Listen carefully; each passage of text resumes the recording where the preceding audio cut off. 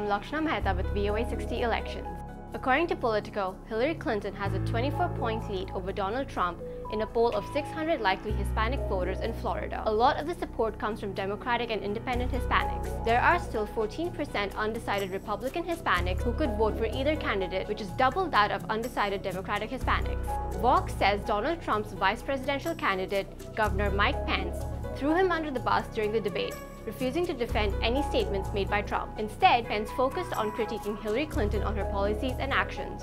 Los Angeles Times says vice presidential candidates Senator Tim Kaine and Governor Mike Pence clashed and talked over each other during last night's 90-minute vice presidential debate, the only one of the campaign. The candidates argued about abortion, taxes, the Islamic State group, and the running mates, amongst other topics. That's all for today. Thanks for watching.